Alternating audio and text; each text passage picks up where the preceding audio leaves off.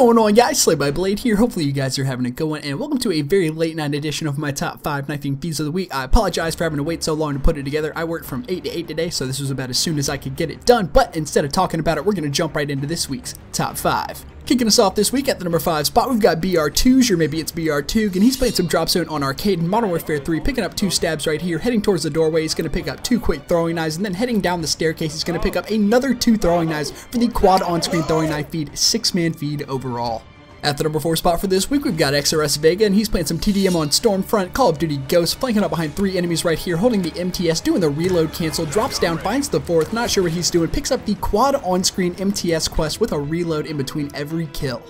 At the number 3 spot for this week, we've got XBYT playing some TDM on Raid, Black Ops 2 with only 4 kills left in the game. He's going to head into the classic spawn rush, picking up the quick quad skewer, not leaving the enemy any time to figure out what's going on, and then watching it back in the kill cam. I love this. He picks up 2 kills, aims at the 3rd, he jumps over it and gets that lucky headshot, and then he finally takes out that guy he was aiming for initially for the clean quad skewer kill cam in Team Deathmatch. Our runner-up for this week in the number 2 spot is going to be Kruger, playing some TDM on Havana, Black Ops 1, holding the MP5, he picks up the quick triple, looking down the staircase, 360s off of it, and gets the 4th for the fancy MP5 quest.